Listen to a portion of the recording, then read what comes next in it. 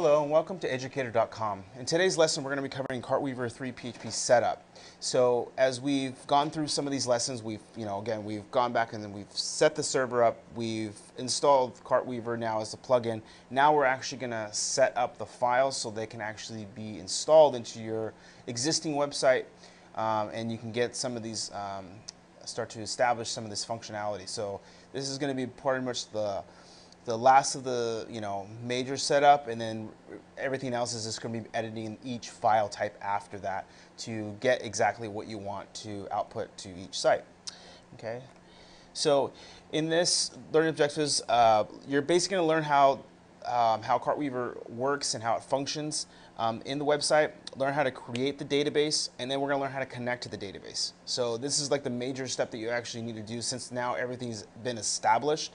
Once it's done, everything that we're going to be using from then on out, we'll be using through the content management system, which is like the interface of the database that we're going to be using. So as we go through, we'll go into a little bit more, explain more in detail.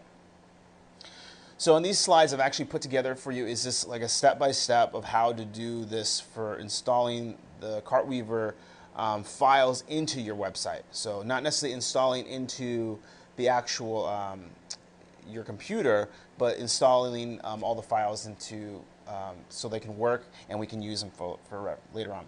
So this box here is again, when you have Dreamweaver open, you're basically going to use again, you can't see this, the toolbar here, but that's why, so I did put this down as a slide. So I'm going to actually go and you're going to go down to Cartweaver, install Cartweaver 3, and what's going to happen is I'm going to get the dialog box here, and we'll move this out of the way a little bit.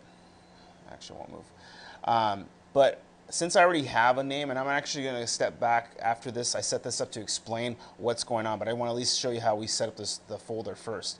So I've already established this website into the MAMP server, and so we'll go back right now so this all really does make sense. It needs to know where to put the files at, basically, and since we're going to create this as a store, appropriate name to set up is, we'll just set it up as store. Hit up create, and now it's going to say we'll choose it, hit OK, and it says, would you like to recreate the site cache? Say yes, because this is going to redirect all the stuff for you, and it's just going to create everything. And so what happens is it will install here, and it'll say installation successful. So that's what you want to see. You don't want to see any errors. So as we close this down, I'm going to show you now what happened.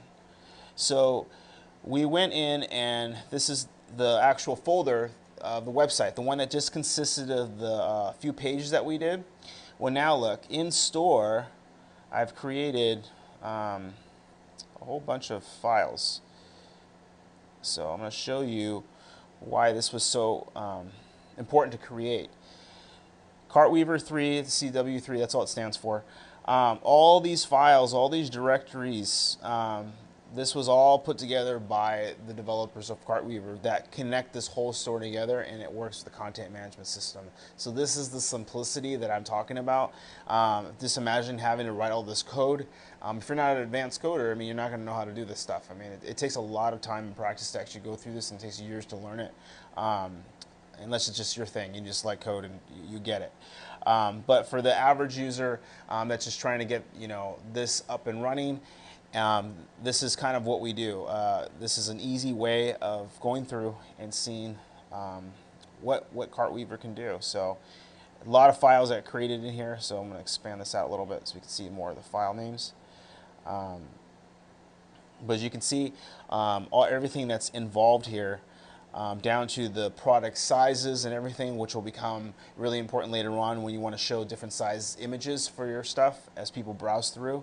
Your assets, we're going to go into some of these folders. Some of them we'll never touch because you don't really need to touch them. There's no reason to, but we will touch some of the assets.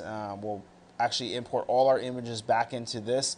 And then again, with that nice Dreamweaver feature, which you saw earlier, if you want to recreate the cache, it's going to do that, and it'll put all the code and where we actually had our images in the earlier website, the homepage. It's going to actually put all the new lines of code for it, so it like moves it over, and we don't have to basically go back in and hand code this all back into again. So again, Dreamweaver having that feature in there, also a plus to have. So you can kind of see why developers start to use this more and more, because when they're on time, budget, they got to get stuff going. They don't have the time to go back and do all this again. So this is the nice part. But as you start off, we recommend that you do learn how to code by hand. It just makes it easier to understand and take certain code out so that you might not need. But assets, images, the admin, we're going to be messing with the application page a little bit later and go into that to set up this information, actually this application right here. So this is the store. This is all the files it puts in, and hopefully again, you don't really have to understand everything about it, like what the code they wrote, but definitely if you understand that it saved you a lot of time. That's all you really need to know, and how easy this is going to be when we go back in to do all this. So, all right. So here is that. So that's the directory. Let's go to the next slide here. So we set this up, but let me take a step back, and I'm actually going to go to show you how we set this up. And when you set up a site in Dreamweaver, you need to define the site.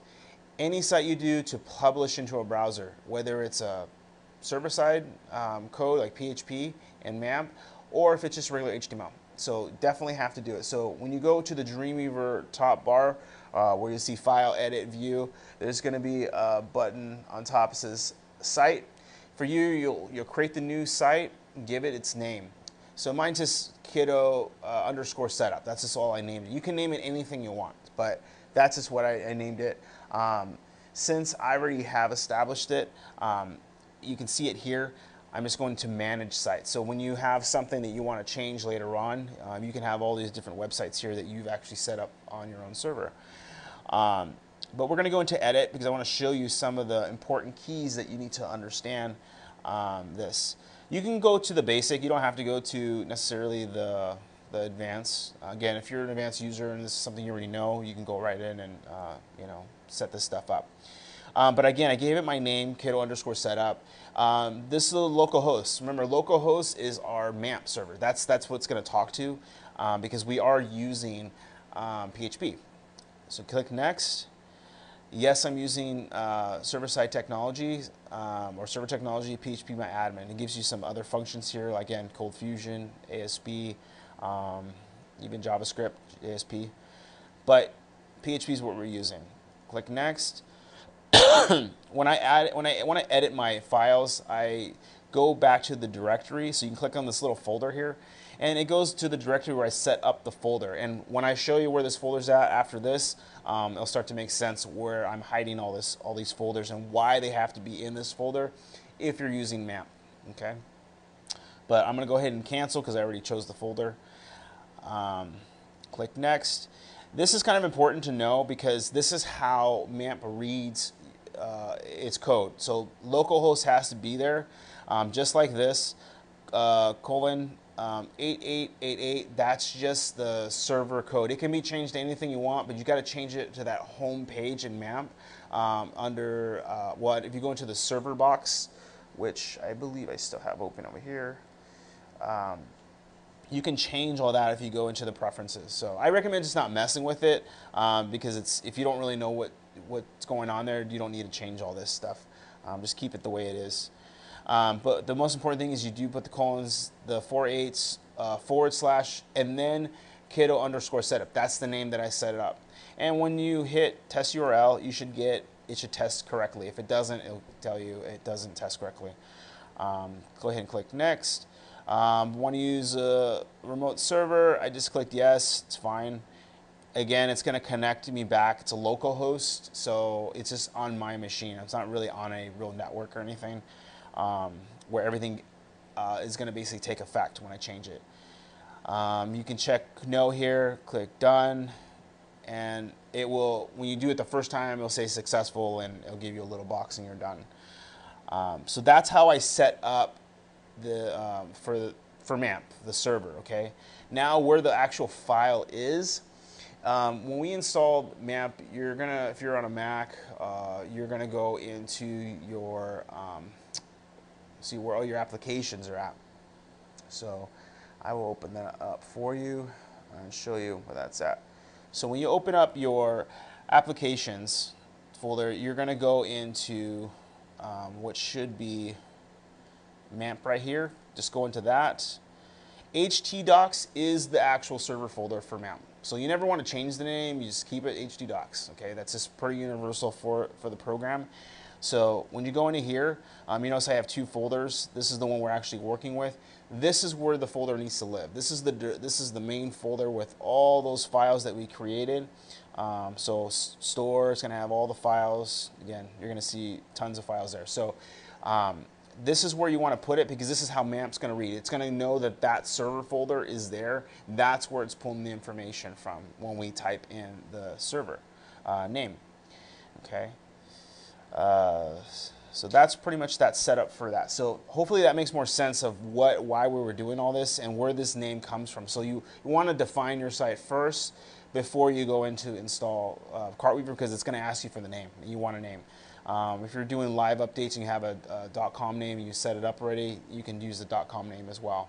We're not using .com names here because it's just a test site for the instruction.